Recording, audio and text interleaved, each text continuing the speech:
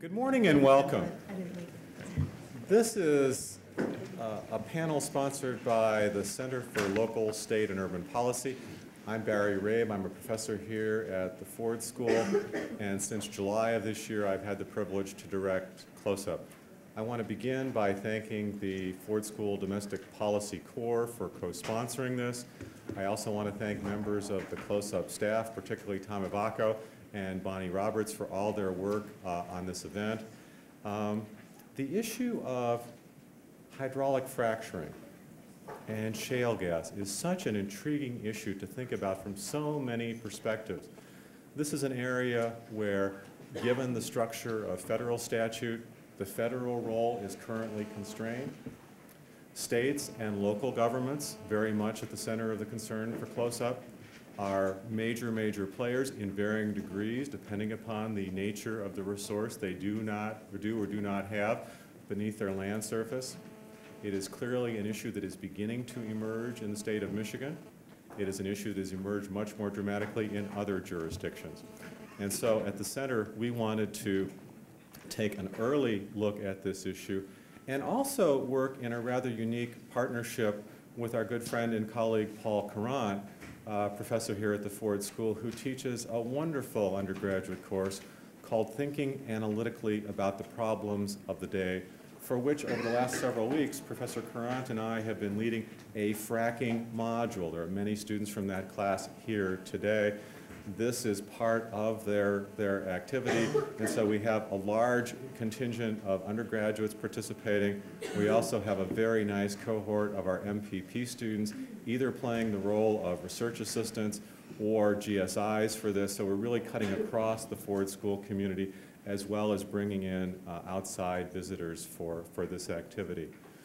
I don't know that 5 or 6 years ago many of us would be expected to be gathering here talking about words like hydraulic fracturing or shale gas, even though those are issues that have been around now for a while in Michigan and other jurisdictions. But it is, of course, an incredible time for a relook at that issue.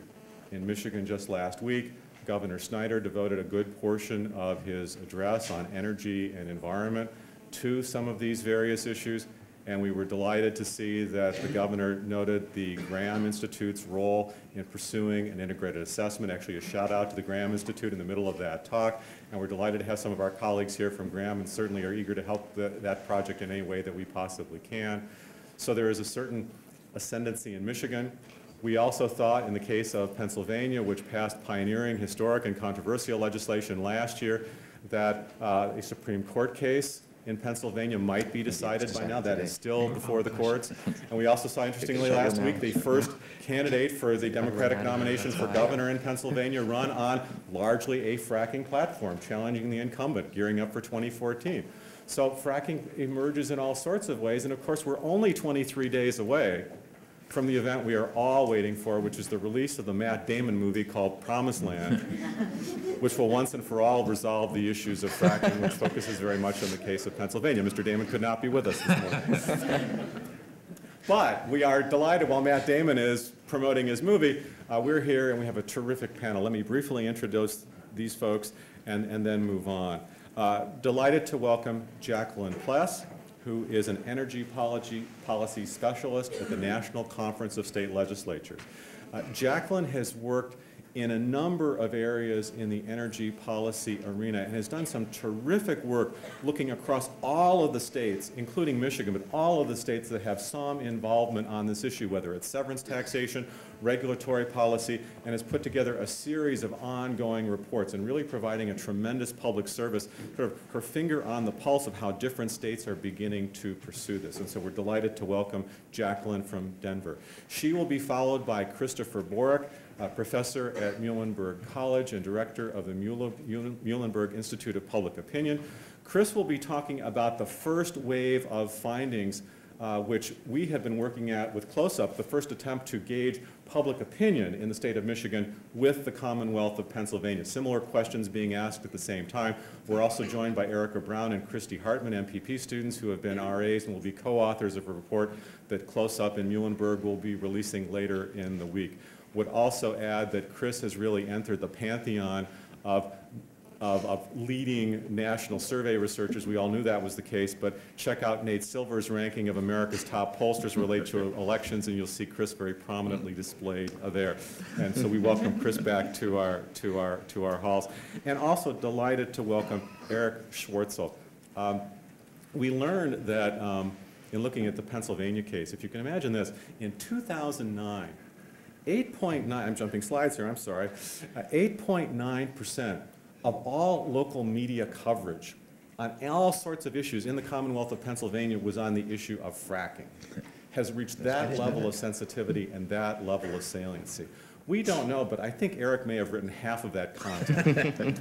He is a remarkably prolific author. He has won a wide range of awards, both for his own writing and his leadership of Pipeline.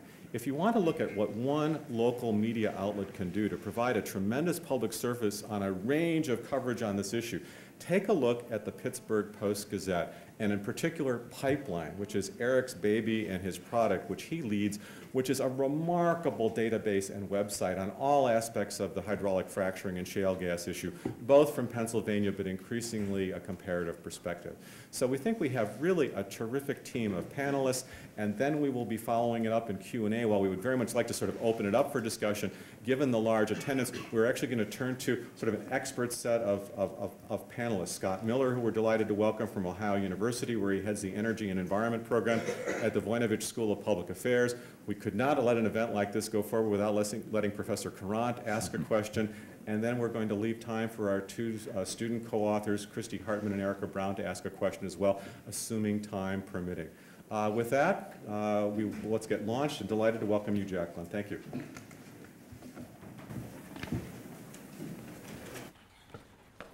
Just need to pull my presentation back. Sorry about that. That's okay.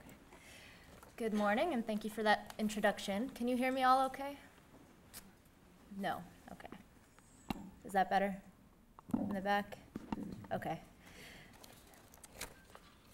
So you all are here today because unless you've been living under a rock for the past year or so, you have seen the big energy buzzword fracking in the headlines. And of course, there are just a few things that I'm hoping everyone will walk away today knowing. But basically, I have a lot of information to share in a short amount of time, so I'm going to try and talk as fast as possible. If I'm talking too fast, just throw tomatoes at me or something. But so essentially, I want you all to really understand what fracking is, why it's an issue now, and then kind of receive a state legislative overview of how the 50 states are addressing this issue. So first, just a quick note about NCSL, which is the organization that I work for. It's a bipartisan organization, so we do not offer any advice to legislatures, but we simply provide information. We serve the legislatures and staff of the nation's 50 states, commonwealths, and territories, and we provide research, technical assistance, and opportunities for policymakers to exchange ideas on pressing state issues. I particularly work in our energy program, as Dr. Rabe says. So what is fracking? It's an oil and gas extraction method where hydraulic pressure is used to create fractures in shale rock. Pressurized liquids are pumped underground to help release the trapped gas. And essentially, this is allowed for commercially viable access to previously inaccessible unconventional oil and gas resources, such as shale gas, which is making up an increasingly large portion of the energy supply in the US. So why now? Why all the hype? These recent advances, technological advances in natural gas drilling have opened up resources that were uneconomical or inaccessible just a decade ago. This has expanded supplies so much that some forecast current consumption levels could be sustained for another century. But there is increased public concern. The new technology is allowing access to gas in areas that are unfamiliar with the practice, particularly in more densely populated regions. And there's increased concern and attention to its potential effects on human health and the environment. At the same time, the natural gas industry offers tremendous economic benefits to state and local economies. So in a time of tight state budgets, this is a major factor that state legislators are considering. And states are grappling with how to balance taking advantage of the economic benefits while also protecting public health and the environment. So this is just a quick little visual of the shale plays that are in the lower 48, just to kind of have an understanding of how expansive this resource really is here. In particular, the gas rush of the Marcellus Shale play, which stretches from Ohio to upstate New York, which lies beneath 2/3 of Pennsylvania, holds incredibly expensive resources.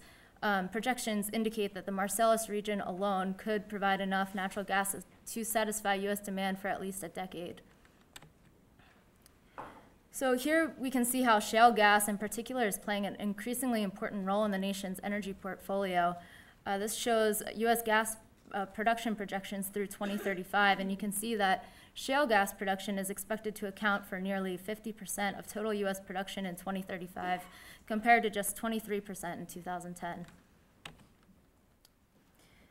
So extracting natural resources can produce significant economic benefits for state and local economies.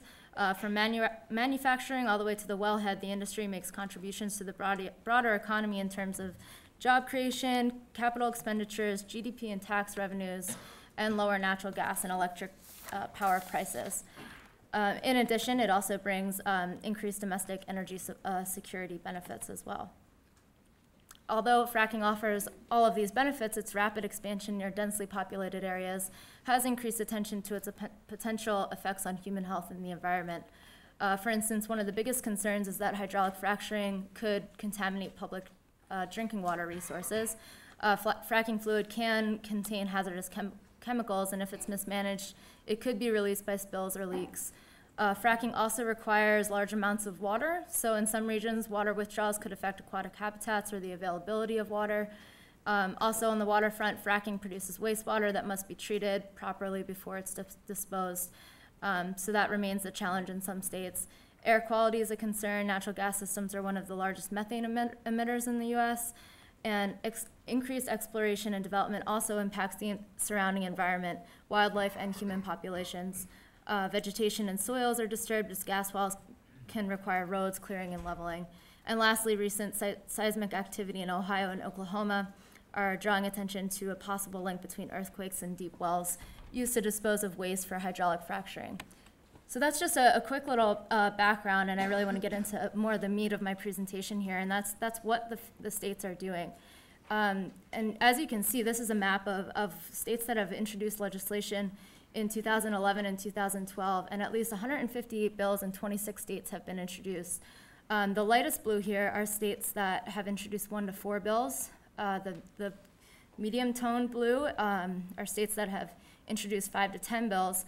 And then the darkest blue, you can see New York and Pennsylvania have introduced more than 20 bills. Pennsylvania has introduced 28 and New York 52.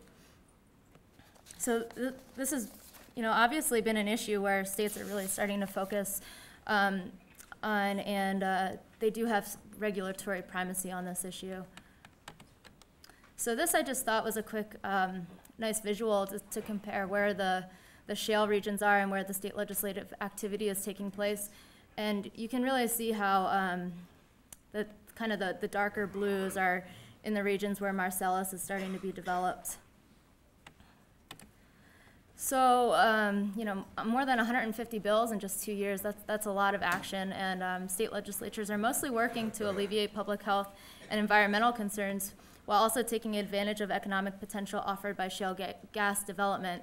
So specific proposals include things like severance tax structure changes, well spacing requirements, setback requirements, waste treatment and disposal regulations, and requirements to publicly disclose the names and composition of fracking fluid chemicals. So at least 9 states have proposed disclosure requirements. At least 8 states have proposed casing integrity, well spacing, setback, water withdrawal type proposals. At least 11 states have looked at their severance taxes, and at least 8 states have proposed either suspensions or moratoria or studies to investigate the potential impacts of fracking. So the most frequently addressed trend this session is for increasing transparency and helping to monitor the fluids that are injected in the process. And one way that states are looking to do that is by requiring disclosure of the fluid additives. So this is a map. It's a little bit old. It's from March, but it's still a good visual to see the trend. The darkest blue here are states that have existing disclosure requirements, but haven't necessarily introduced new legislation to change to change that structure. The medium tone blue are states that have introduced new disclosure requirements that did already have a tax intact. And then the lightest blue are states that have seen some form of legislation introducing, I'm sorry, I think I switched that out. Medium tone have no disclosure requirements as of yet. And then the lightest blue are states introducing legislation to change existing requirements. So recent research released by the University of Texas, and like any other research, it's needs to be taken with a grain of salt, but it did not find a direct link between hydraulic fracturing and groundwater pollution. But above ground spills, leaking drill casings, and wastewater mishandling may be more common causes.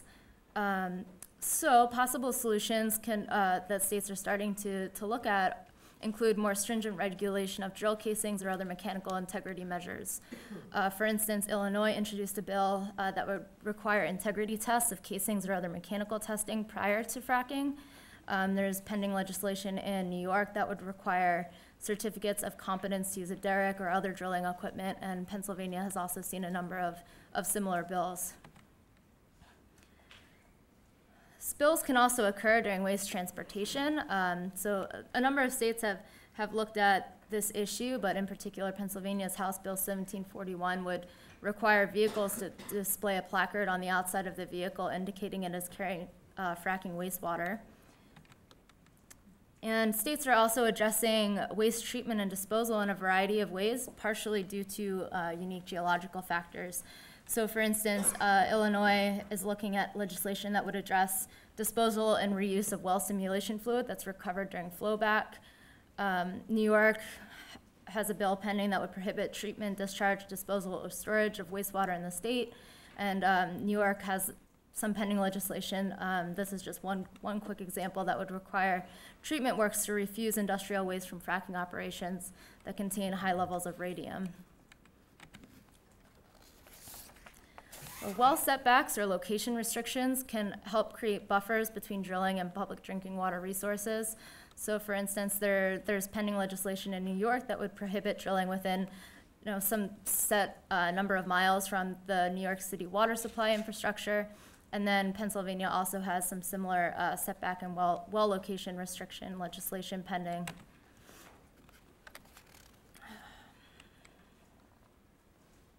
So hydraulic fracturing may lead to competition for scarce water supply in some regions.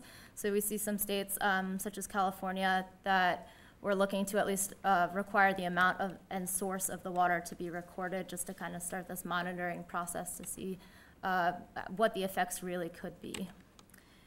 Water quality monitoring may help improve knowledge of how fracking affects water supplies and quality. So for instance, in New York, there's pending legislation that would require groundwater testing prior to and after drilling wells for oil and gas. And lastly, some states are looking to kind of delay fracking operations until more is known about the effects. So for instance, here in Michigan, there is a bill introduced that would prohibit fracking under certain circumstances. In New York is putting everything on hold and really just conducting a lot of studies right now on the impacts of fracking. And Vermont enacted a bill, House Bill 464, to prohibit fracking in the state. Severance taxes, just a quick overview. There are excise taxes on resources that are extracted from the earth or severed from the earth.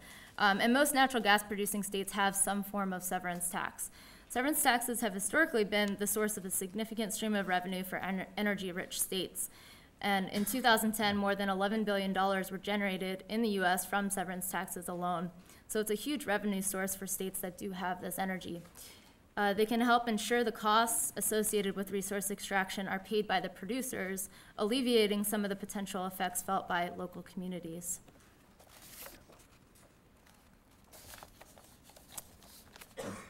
So here we can see that at least 11 states considered legislation to impose new or amend existing oil and gas severance taxes.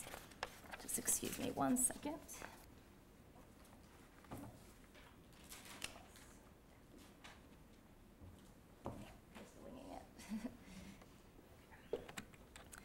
So over the last legislative session, 12 states have actually enacted legislation. And this is just kind of a listing of some of those bills. Clearly, there's still a lot that's pending. But in Idaho, they imposed restrictions on the ability of localities to regulate oil and gas. Indiana required adoption of rules addressing reporting and disclosure. Kansas allowed a commission to promulgate rules addressing disclosure. Louisiana addressed disclosure. Maryland passed a bill that established a presumptive impact area around drill sites. New Jersey imposed a one-year moratorium, which was passed but then vetoed. And Ohio addressed horizontal well production training and employment. Pennsylvania, which Erich will actually talk a lot more about, passed a bill that addressed disclosure, impact fees, local ordinances. It was kind of a large overhaul, but Erich will talk more about that. In South Dakota, a resolution passed that urged Congress to clearly delegate responsibility to regulate to the states, just kind of opposing federal regulation of shale gas activity. Tennessee passed a resolution that encouraged meeting to propose regulations and protect water, kind of a wishy-washy type of bill. Utah passed a resolution that urged Congress to also clearly delegate responsibility to regulate to the states, and then Vermont prohibited fracking in the state. So we're here mostly to also focus on Pennsylvania and Michigan, which Chris and Erich will do. But Pennsylvania did pass House Bill 1950, which is now Act 13. It's very controversial. There's a lot going on. It addresses local ordinances, impact fees, how those impact the revenue generated from those fees is distributed, well location restrictions, well reporting, a number of aspects of shale gas development. And then what's happening in Michigan? You heard Professor Rabe just talk about Governor Snyder's recent remarks and kind of prioritizing natural gas development in the state. And then also there are a couple of bills that were introduced in the state as well. For instance, House Bill 5565, which would require authorization from the Department of Environmental Quality for hydraulic fracturing treatments. There's a bill that would prohibit fracking under certain circumstances, a bill that would provide for a study of fracking, and then also a bill that would create a presumption of liability for contamination of groundwater caused by chemicals. So overall, natural gas development offers tremendous economic benefits, and states are working to ensure that the resource is developed safely. It's a hot issue in state legislatures, especially in densely populated regions where the practice is unfamiliar. The hottest legislative trend has been increasing transparency through fracking fluid chemical disclosure requirements. States are also looking at other measures to help protect public drinking water resources, such as mechanical integrity requirements to prevent spills and leaks. And then severance taxes generate revenue, and states are adjusting rate structures in various ways and looking at how to really optimize the amount of revenue that is generated for the state. So this is just my contact information. I'm told that it will be posted at some point. NCSL has a number of resources that have 50 state tables of all this legislation, but hopefully I just provided an okay overview in the meantime. Thank you.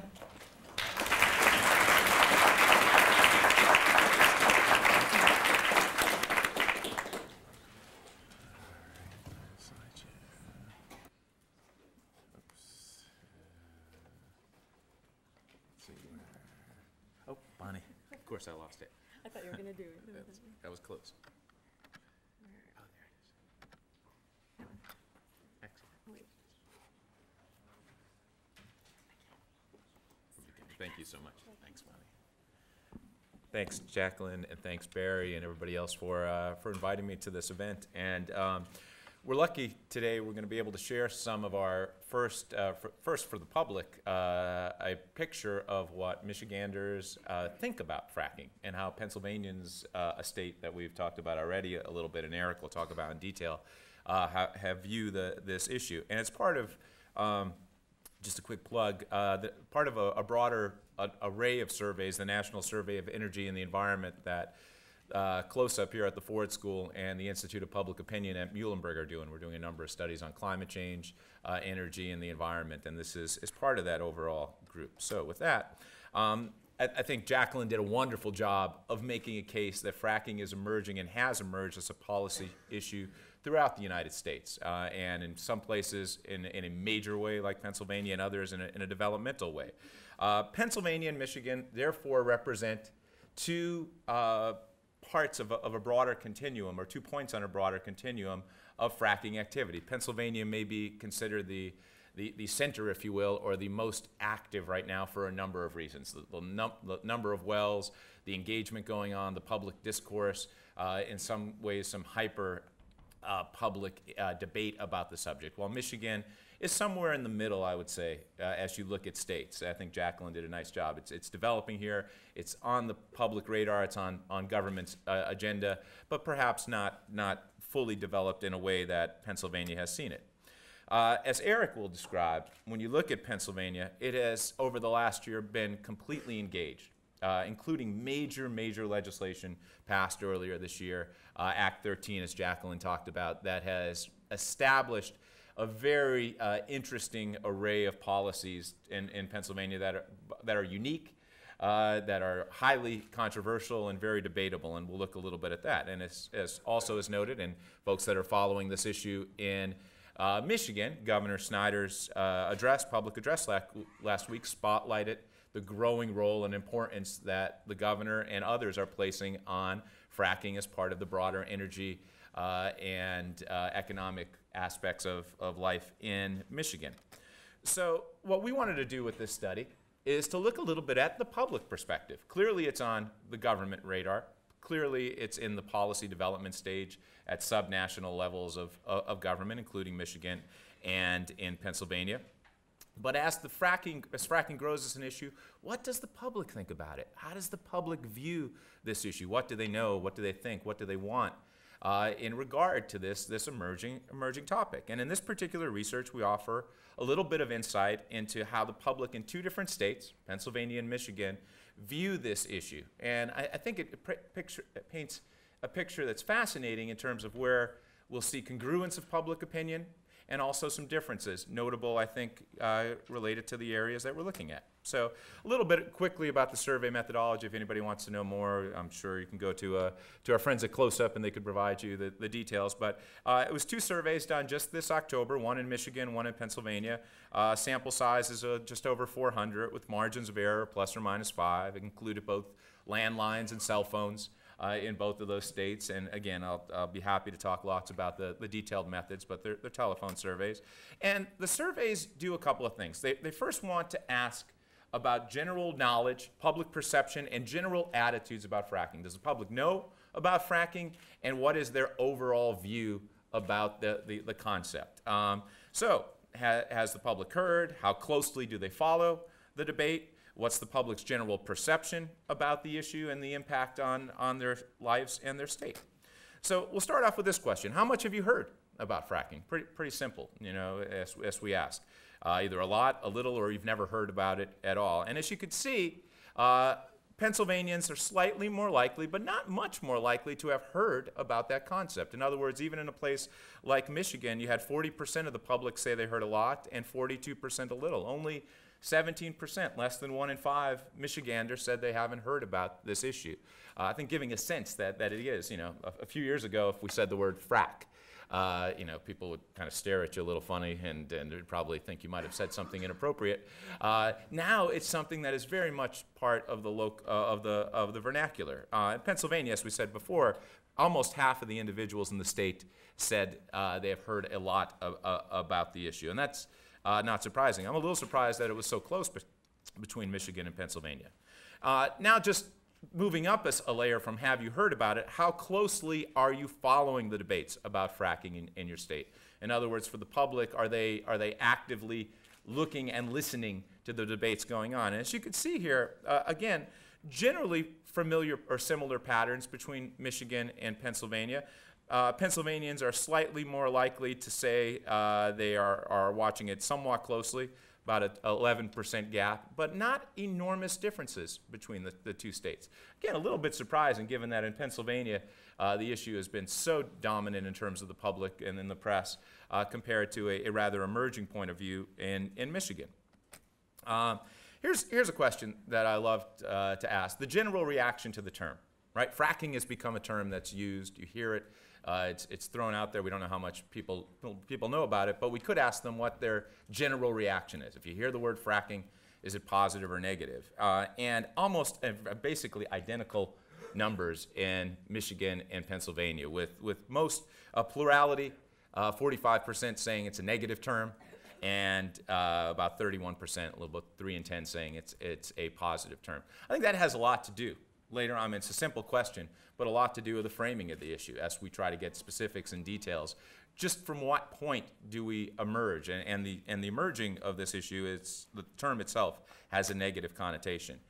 As much as it has a negative connotation, the word, when you ask individuals, are there more benefits or problems from natural gas drilling in the state? When you ask them kind of that macro question on the benefits and problems, more Michiganders and more Pennsylvanians, almost identical, or close, I should say, in terms of the percentages, say there are more benefits, that fracking provides more benefits than problems for the state. And we'll see that in different levels. I won't get to all the details in this particular battery of surveys or questions, but that's something that emerges consistently in our surveys in Pennsylvania.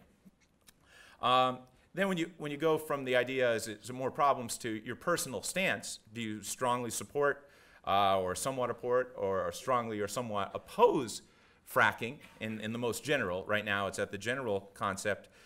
You'll see this is where we start to see a little more divergence. And this might be part of the experience with fracking. Again, Pennsylvanians have been well engaged in the issue of fracking for a number of years. Michigan residents are just starting to experiencing it. And you could see a majority of Michiganders right now support the concept of fracking. Again, this is a broad concept with 54%. Only 39% of Pennsylvanians share the same viewpoint, while you could see 49% of Pennsylvanians at this point compared to 35% of Michigan residents have opposition to the concept in its broadest sense, which again I think is at one point where we've just had vastly different experiences on the ground with this issue, and I think that might come across a little bit in the general opinions. Okay, from the general perspectives, let's no pun intended, drill down a little bit on the risks and rewards of fracking. How do we look at it in terms of the public's perceptions of what are the biggest risks involved and what are the biggest benefits that the public and the states themselves will gain from fracking in their jurisdictions? So this is a question. I'm sorry it's a little bit of a busy table, but it's probably the best way to look at it. We ask an open-ended question. What is the most important risk from fracking? So what is the most important? This is not prompted. This is individuals simply stating what they think is the most important risk. And you can see this is, again, I think, a little bit from the experience on the ground and what the public thinks.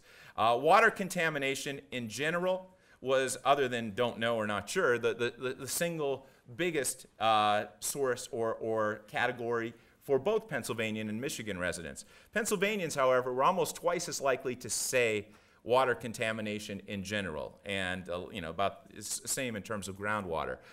In Pennsylvania, and I think Erich can speak to this, the idea of groundwater contamination and the potential for groundwater contamination has been at the forefront of a lot of the controversy in the state. It's many news articles on it, lots of activism around that topic. It's fully engaged in the public debate, probably less so in Michigan at this point. And Pennsylvanians were more likely to identify that. You could see other categories that popped up in lesser degrees, health issues in general, the effect of pollution and chemicals. Some of the things we talked about, earthquakes, popped up a little bit on the chart. But you can see an array of issues. Michigan residents, I guess not surprisingly, were a little less likely or more likely to say they don't know or are not sure compared to Pennsylvanians at this point, but not to a large degree. So the public has differing views on what the risks are. Now, in terms of potential benefits of fracking, what can this do? This was, unfortunately, there's a typo. It was a closed-ended format. We gave these options to the respondents. So we gave the options that you see on the screen and asked them what they think. And you could see some convergence, I guess, some pretty solid convergence between Michigan residents and Pennsylvania residents, with the largest being fracking provides and or promotes energy independence, by increasing the supply of fossil fuels extracted in the United States. About a quarter of Michigan and Pennsylvania respondents turned to that issue. Closely followed by fracking provides an economic benefit by stimulating investment and creating jobs. These economic aspects of it are often heralded and trumpeted as the key to fracking as an economic stimulus. And you could see those issues clearly played a fairly big role. This is just a follow-up, I guess, that ties nicely to the economic aspects of how the public is viewing this. We asked more directly, how important is natural gas to your state's economy right now? And you can see that residents in Michigan and Pennsylvania in very large numbers say it's either very or somewhat important. That when you hear an address like Governor Snyder's, or if you've been following Pennsylvania politics, our governor, Republican Tom Corbett, has made this a centerpiece of his economic development strategies in the state, and transcending just natural gas and fracking, but also the processing and transportation and other aspects of it. So it is positioned as an economic driver, and the public generally believes that. All right, the last part that I want to talk about from the survey, and again, I'm skimming over lots of details. There's tons more and levels of detail, and Christy and Erica will be playing with all those details, so much more to come on this. But what about regulation and taxation? These are, in terms of the policy debates, some of the most controversial and bitter arguments that we have about fracking is how do we deal with its regulation? What level of government? Jacquelyn talked a little bit about some of the legislation that's out there from states to say it has to be at the state level. Well, what's the public feel about that? Who should be regulating? Will regulation deter economic development? When those two things come together, right? If this is an economic stimulus, how do we find a way to have it both economically prosperous development, at the same time protection of natural resources? Well, where does the public stand on extraction taxes? Should we tax this? At what level should we tax it? And where should revenue from those taxes be used? If we are going to tax it, where should it go? And those questions are on the mind. And so we asked individuals about this. First, the best level. Where should we regulate drilling? Where should we regulate? This has been an amazingly controversial aspect of the Pennsylvania story about who should be the one to say how drilling should take place, where could it take place? Should it be at the federal, the state, or the local level? Well, in line with some of the legislation that Jacquelyn pointed out, most individuals in both Pennsylvania and Michigan feel it should be either at the state or local level. As you can see, the state, a little bit more likely in both conditions. Pennsylvanians were a little more likely to say local, not gigantic, and that's one of the big fault lines, if you will, in Pennsylvania politics. Who should be doing this right now? So I think Pennsylvanians might be slightly more attuned to the role of the local governments. But clearly, it's not, the idea of the federal role in this remains quite limited. And if you look at federal activity on this matter, it is quite limited to date. It simply isn't there. So the public, in some ways, is enlightening on that issue. So we asked a couple of questions, more specifically about the role that regulation might play in the economic development in the area. So our statement was this: tighter government regulations on the extraction of natural gas in Michigan or Pennsylvania, depending on the state, will lead drilling firms to leave the state, and so should be avoided. And as you can see, a majority of both Michiganders and Pennsylvanians disagree with that statement. They don't buy the argument, if you will, that tighter regulations will lead to firms leaving the state. A non-significant portion of residents of both states do agree with the statement, but a majority don't. And in fact, in Pennsylvania, about 2 out of 3 Pennsylvanians don't. And this is interesting because the governor, Governor Corbett in our case, made that very claim as his major reason behind Act 13, which is our legislation that Erich will talk about, that we couldn't overregulate or we couldn't overtax because firms would leave the states. Pennsylvanians simply don't buy that. They don't buy the idea that that's the case. And to a large degree, Michigan residents don't buy it right now either, a little bit closer. It'll be interesting to see how that plays out as we go back into the field and measure Michigan public opinion on this down the road. sorry about my poor slide design. Should the state adopt or retain a severance tax? Should they actually keep their tax? In the case, as Jacquelyn said and noted, Michigan does have an extraction tax, a severance tax. Pennsylvania does not. It is one of the few states that does not have a formal tax. It has an impact fee that I think Erich could talk about a little bit later, but does not have a severance tax. Michigan residents overwhelmingly, 3 out of 4 say yes, we should retain, in this case, their severance tax, that the idea of taxing this resource is very popular, 77 to 13 margin. In Pennsylvania, where the debate has been much more lively, much more engaged, much more developed over the last years, you still have about a 2-to-1 margin of Pennsylvanians saying this. And this continues to be, that's why you see legislation reemerging and bubbling up in Harrisburg to somehow do this. With the governor in place right now, it's very unlikely we're going to probably see that in the next couple terms. But public support for a severance tax is there. Same thing, by the way. The argument about increasing taxes on natural gas will leave drillers to leave is a little bit more divided than the regulation division that we saw in the earlier slide, but still one that you can see a plurality of residents, in the case of Michigan, a majority, feel that indeed taxes will not lead to to drilling firms leaving the state. This is again, sorry for the busy slide and a lot up there, trying to cram too much into a short time. These are preferences for use of revenue from a severance tax. And to just throw it out there, how you use the taxes is really important for how you sell the taxes to the public. And the idea of where would we use severance tax revenue?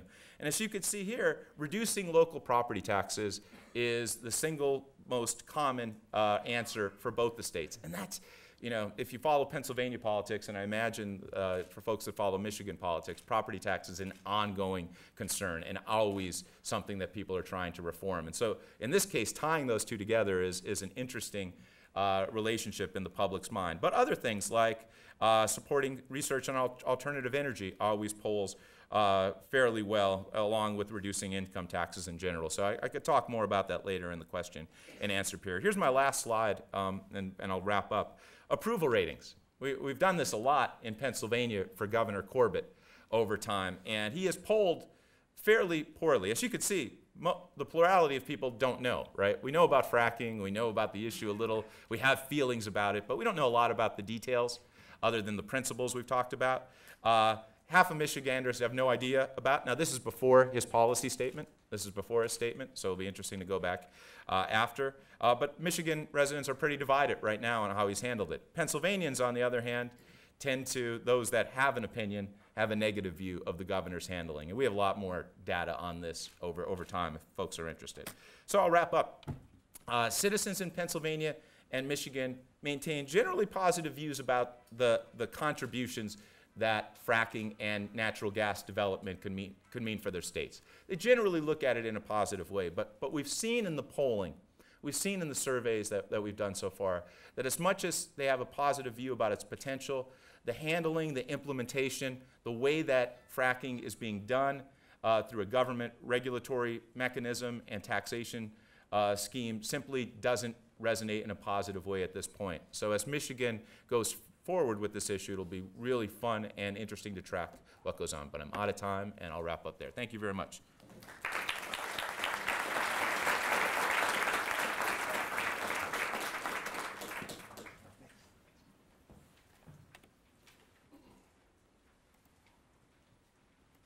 Morning. Hi, everyone, and thank you to Barry and Paul and Bonnie and everyone here at Close Up for gathering this panel on a very important topic. Barry and Chris's, their data has been very helpful to journalists working in the field, but I have to say my favorite question is always the one, how much do you know about this issue, or how closely are you following it, which means how closely are you reading the Post-Gazette? And I'm heartened to see of an increase year over year, because it was only a couple years ago that we would get calls to the newsroom, people saying, who is the Marcellus Shale and why do you keep writing about him? So it's good that we're all sort of on the same page now that we know it's not a person that we're talking about all the time on the front page. I come to you from Pittsburgh, which, according to some people, is the new energy capital of the world. To others, it's the greatest environmental catastrophe of our time. But I'm going to talk a little bit today about two examples that we've seen in the tension between state and local regulations in the wake of this Act 13 legislation that everyone's referring to. Act 13 refers to the bundle of legislation that was pulled together by a Republican governor. Earlier this year, it passed, and the biggest news that came out of it was the implementation of a per well impact fee, meaning that every driller paid a fee per well that they drilled in the state. Some call it a tax by any other name, but we're just now starting to see some of that revenue come in to the municipalities and the counties across the state. For those of you who didn't brief yourselves on Pennsylvania geography this morning, you'll see that Pittsburgh, being here in the southwest pocket of the state, is the biggest city to be surrounded by natural gas drilling. The city itself has passed what is a rather symbolic ban on fracking in city limits. No one thinks that it's going to be, setting up a rig downtown, but they still passed a ban on it. But in the counties surrounding Pittsburgh, especially down here, when you get into these border regions near Ohio and West Virginia, that is where some of the most concentrated drilling in the country is taking place. To give you an idea of what it's like on the ground to report this and to live in these communities every day, I'll take you back to last year when the Secretary of Energy, Stephen Chu, put together a task force who were charged with writing guidelines for President Obama and the Energy Department on what to do about natural gas drilling. And they went to several communities with active development to hear public comment. And this was the meeting. At one point, the task force had to leave the auditorium because the crowd was getting so rowdy that they feared for their safety. I should also say that many of the people in these photos do not live in the communities where the public hearing was held. It's not uncommon for anti-drilling activists from more urban centers to bus supporters into meetings like this. And also, the woman holding the sign in the bottom photo, she actually lived in New York, and the industry paid for her and a group of sympathetic landowners to come to the meeting to tell the task force that they wanted drilling to occur in their state. So you can see the tensions between all levels of regulatory power, from local to state and state to federal, have been present for quite some time, but really came to a head with the passage of Act 13. And like I said, Act 13 has a lot of pieces of the legislation to it, but what I'm going to talk a little bit about today is how it handled local ordinances. That is, local regulations that were drafted by different communities to handle gas drilling in their areas. And that means, I'll just show you a little bit of a comparative look that we did on Pipeline, which is the website that I edit. This is an interactive look at some of the communities in Western Pennsylvania and how their regulations differ from one another. So you'll see, if you were to put up a well in South Fayette, you could not be located within 2,500 feet of a school or hospital. But if you went a couple yards away to Collier, you have to worry about being 300 feet from the Panhandle Trail, which is just a hiking trail. So you can obviously see that this can be a major issue for gas drillers who like to plan drilling 2 years in advance. And if they have to grapple with a specific set of rules and regulations for every tiny community in Pennsylvania, obviously it can impede their development. And it also becomes a pretty major issue when you realize that Pennsylvania has this many municipalities. We really have a fetish for municipalities. I don't know what it is, but we really we can't get enough of them.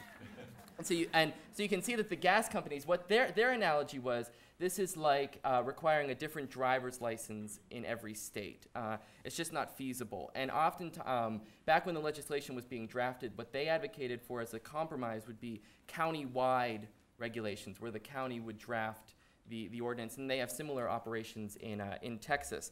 But the governor agreed with their more severe stance, and the Act 13 legislation stripped the local communities of that regulatory power and instituted a statewide uniform set of standards.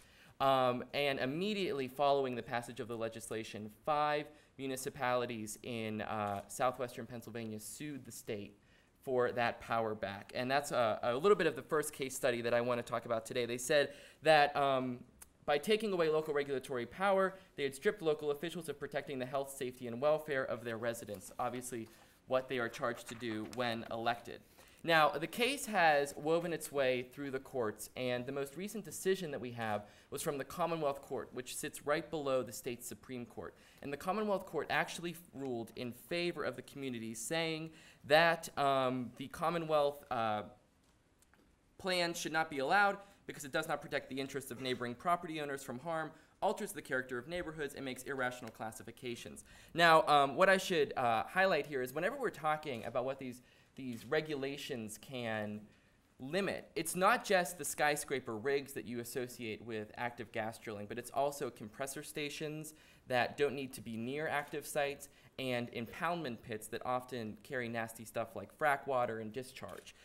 So it's more than just the rigs that we're talking about. It's not just about making sure a rig isn't located near a hospital, but also how if a housing development doesn't want a compressor station on some of their common ground, that can certainly become a major issue very fast as well. The state, as you might expect, immediately appealed the Commonwealth Court decision, and it wove its way to the state Supreme Court. And that's where we remain. They held arguments for it last month, and Chris keeps joking that the decision is going to come down while I'm here in Michigan. So if I'm seen fleeing the building, frantically calling people on my cell phone, it's because the decision has come down. They just posted on their website really conveniently for everyone, and don't tell you if it's there or not. But it's been complicated by matters because one of the 7 state Supreme Court justices is currently suspended pending a criminal trial.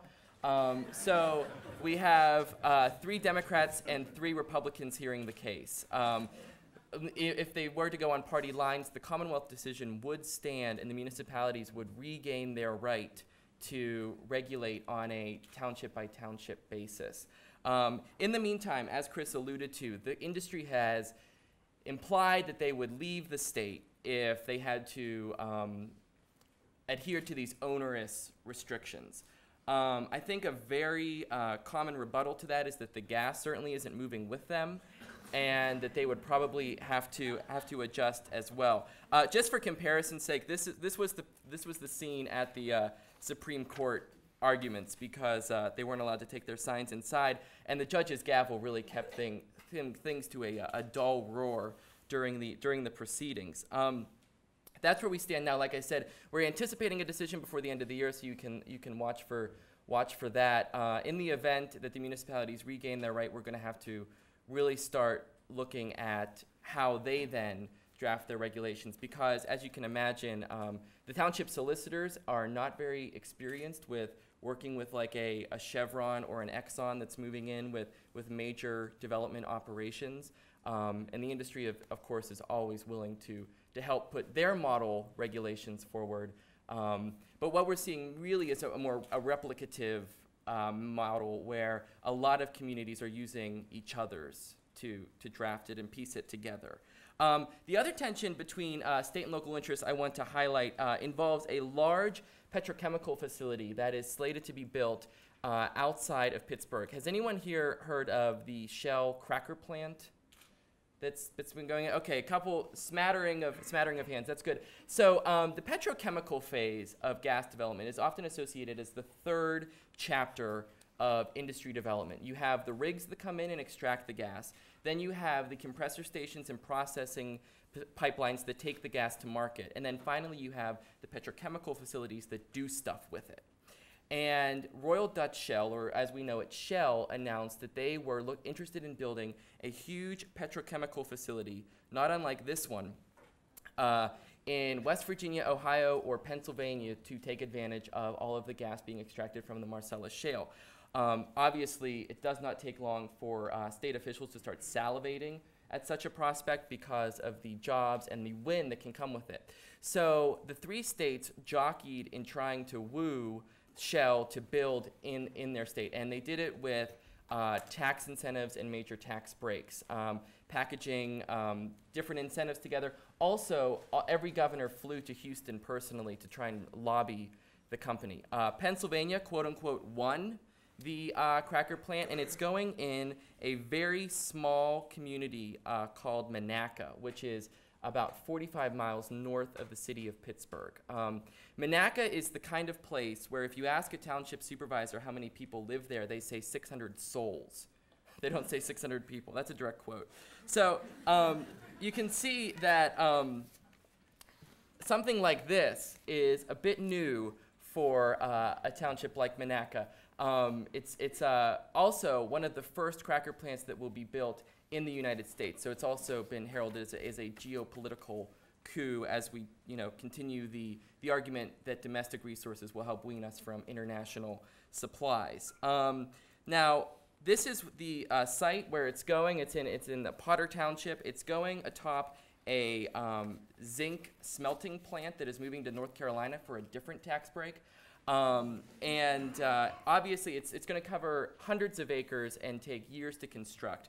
And no job numbers, no hard job requirements were added to the incentive package. There was never you have to create 1,000 permanent jobs to get your tax breaks.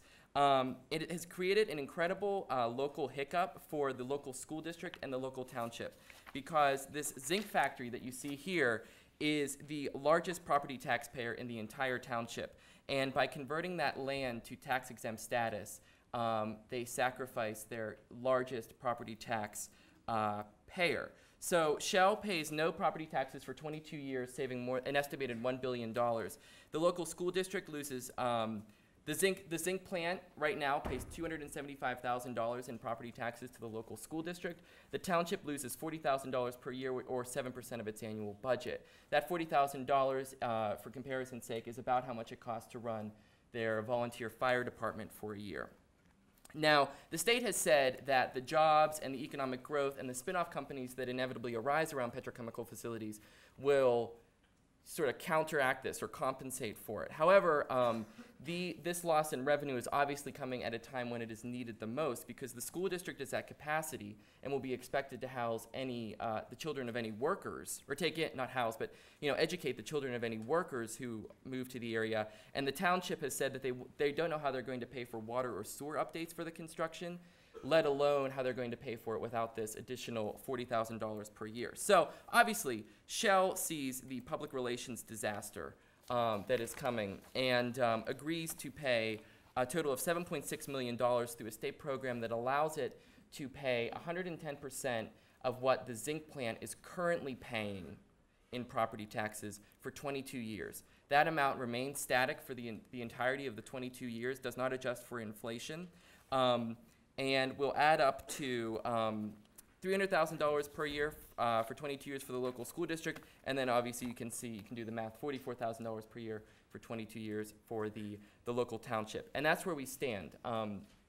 The township is so small that the uproar that you might expect over this kind of thing has been relatively quiet, but it might be increasing as construction begins, because this is the third piece of tax-exempt property to go in the school district jurisdiction. The other two are a Walmart and Target, and obviously they're a little bit more excited about this one.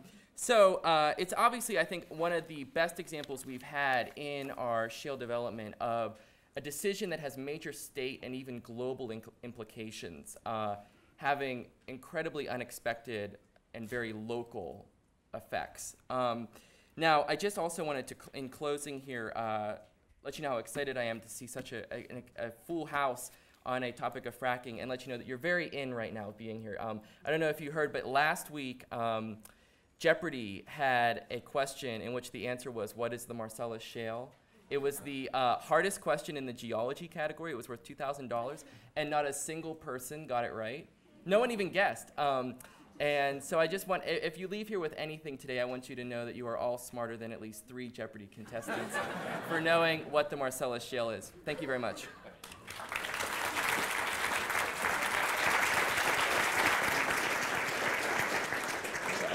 Thank you. Good job. Thanks. Thank you, Jacquelyn and Chris and Eric, for your presentations. We now move to the double bonus round of Jeopardy, where we match our expert panel with an expert set of questioners and commentators, a mixture of faculty from this university and others, and our students. would like to begin, noting that Ohio is the best way to get from Pennsylvania to Michigan back and forth, and Scott Miller has really been taking the lead at Ohio University and thinking through the Utica Shale and other aspects of that. Scott. Thank you, Dr. Rabe, and I appreciate you allowing me the first question. I want to compliment you on bringing together this great panel, and what a great resource for the students and the community.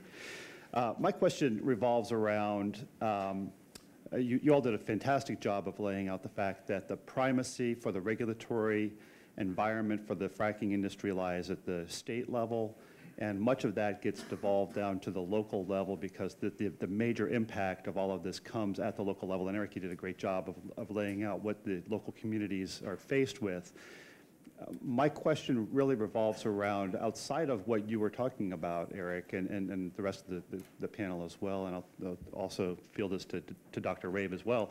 Are there really good examples of local communities taking control of their local decision-making and trying to push back what is, in essence, a local communities with sometimes part-time employees pushing back against major multinational organizations who have hundreds of years of experience in this, 100 years of experience in this? Are there good cases of folks pushing back? Yes, absolutely. And the best example that we've seen is in a town called South Fayette, which is a bedroom community, a relatively wealthy community outside of Pittsburgh. And you can see the recipe when I describe it. So it is a lot of rural farmland outside of the city that has recently had a lot of housing developments put in. So you have a community made up of single-family homes averaging around like $350,000 in value with farmers next door. So you have farmers who have signed leases with families who have moved there, obviously, and not expected any kind of industrial development to crop up. It came down to the township supervisors who had to draft the ordinance allowing it. Whenever the community thought that the ordinance that they drafted was not restrictive enough, a majority of those supervisors were voted out of office and replaced mostly by first-time office holders who had run exclusively on overturning their local regulations. So we have started to see shale drilling become a wedge issue, not only in the governor's race, but also in school board races and in township supervisors, because one thing that shale drilling does is sort of reverses the power structure in many respects and puts those offices, oftentimes part-time or volunteer, with the most power on deciding where rigs will go.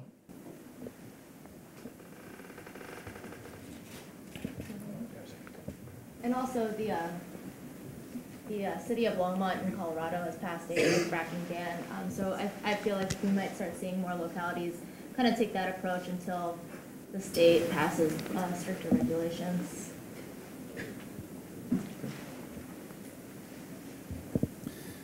The only comment I would add is I think that we're beginning to see in a few jurisdictions, and it's interesting to think about this in Michigan, that are beginning to invoke the term best practices. What does that mean?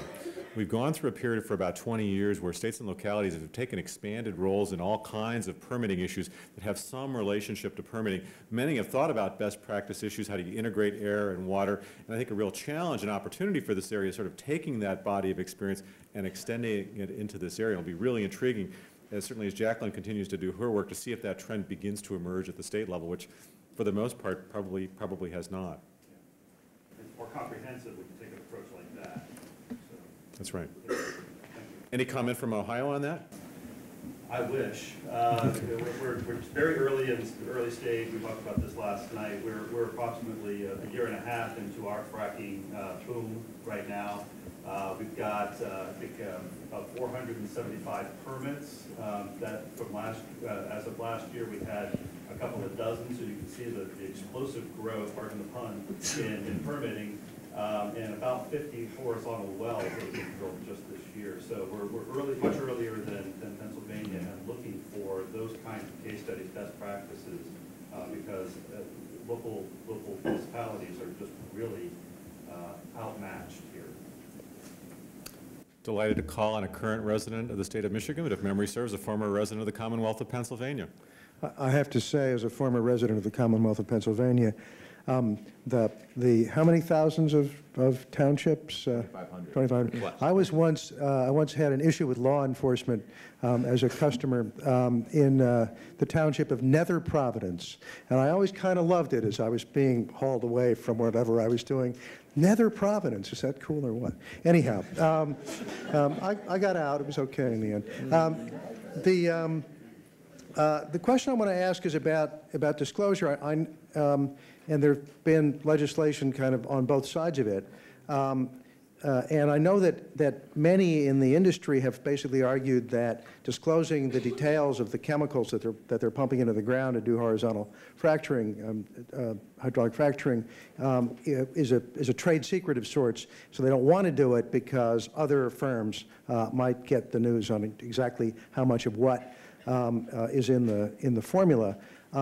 I guess my sense is that that's an unpersuasive story against a public interest where you'd really like to know. So why would we not want to have a regulatory structure in which entities that are engaging in this kind of work that is affecting groundwater provide quite a detailed story about exactly what they're doing and exactly what they're pumping in, how they're dealing with it, and why it's okay?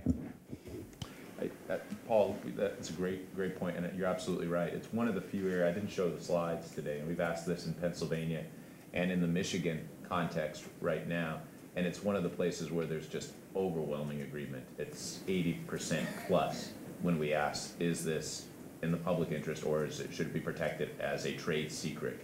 And there's no debate among the public on that compared to a lot of debate and middle ground in the others. And it's simply, in Pennsylvania, and Erich could probably speak more to this, or Jacquelyn, Pennsylvania's law, Act 13, was fairly weird in many ways, but it was really weird on this provision because it created a dichotomy of where you had to give full disclosure based on the depth of the wells, right? Mm-hmm. So there's if it's at a certain depth or below, you didn't have to disclose the chemicals, and if it was at a higher level, you would have to disclose the chemicals. So it's, oh, I'm sorry.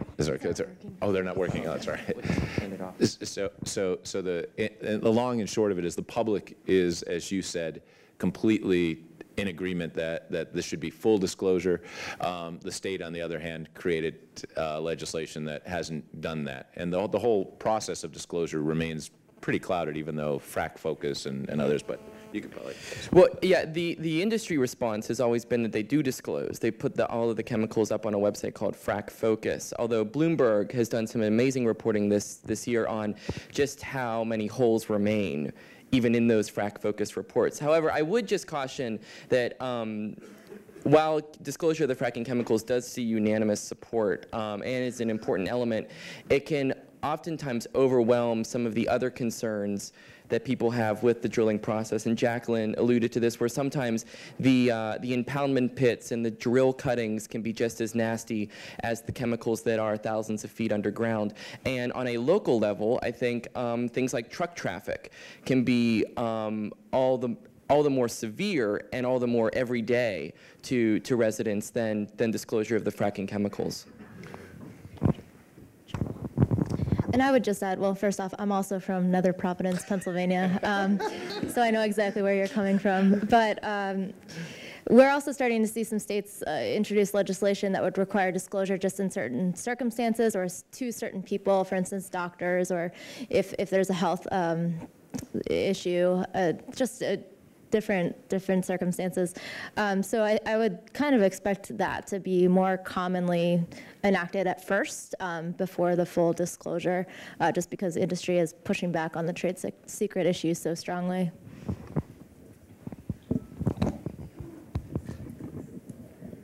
Erica Brown. Thanks again for taking the time to speak to our class. And all our visitors. We've talked a lot in our class about the role of public opinion and public policy, particularly when you have an issue like this that's very complex and requires a certain amount of scientific knowledge and technical knowledge. So the question that Christy and I had for you guys is, Erich, in your experience reporting on the issue in Pennsylvania, how have you seen the role of public opinion and the public's role in shaping policy? And then Jacquelyn, in your experience researching legislation and working with state legislators, how have you seen the role of public opinion in shaping their concerns? And then we also have a follow-up for Chris afterwards. Take it away. I think at kind of the more 50-state perspective, we've seen a little bit less of that coming into play than maybe just directly in Pennsylvania, and it tends to be, you feel it a lot stronger in the states that are really starting to see this influx of drilling. So I think the public opinion's possibly coming into play a lot more in states like Pennsylvania than states like maybe Texas, where they've been drilling for a long time and it's not necessarily a new activity. I think Erich might have more to say on that, though. You know, one of the cruel alchemies that has emerged in Pennsylvania is that the more drilling there is in a community, there tends to be the less advocacy or activism in that community.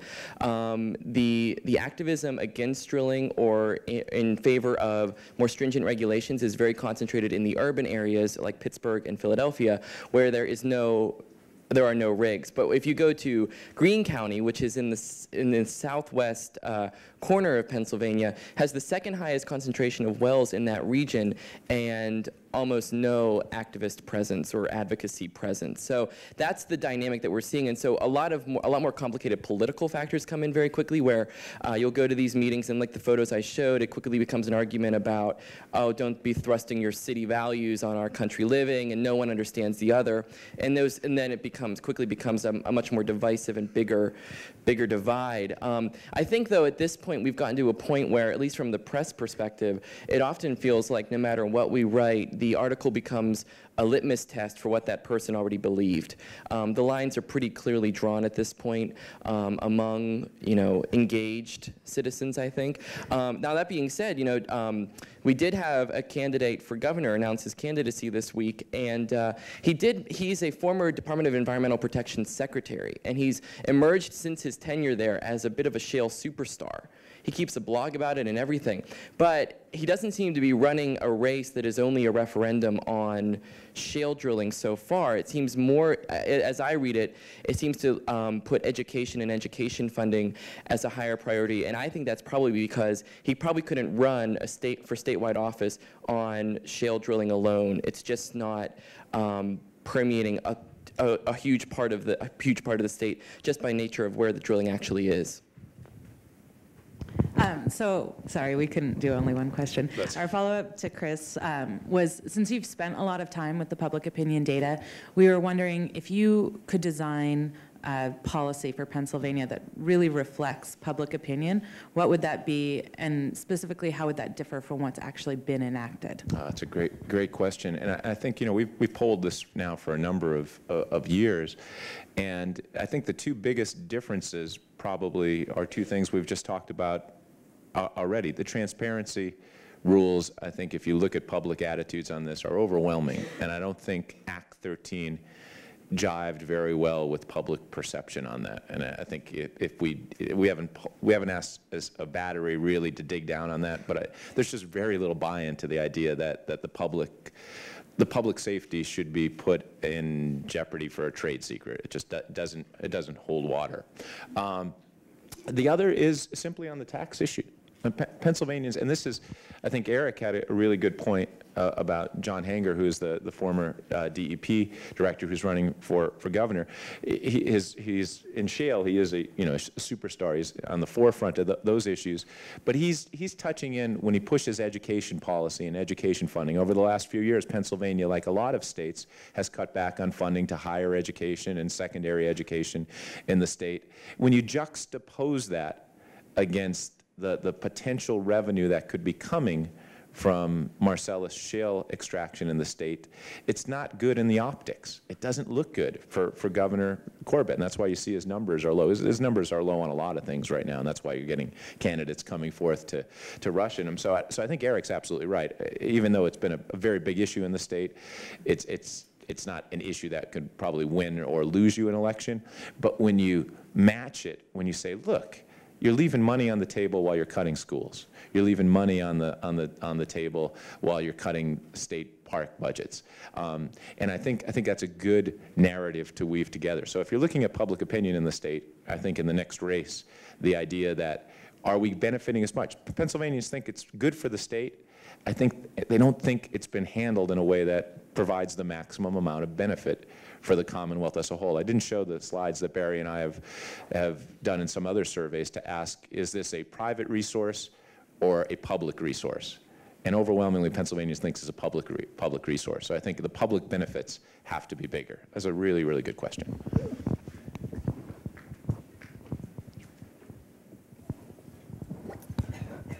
We could obviously extend this conversation for some time, but we do need to close. I just want to make a couple of observations.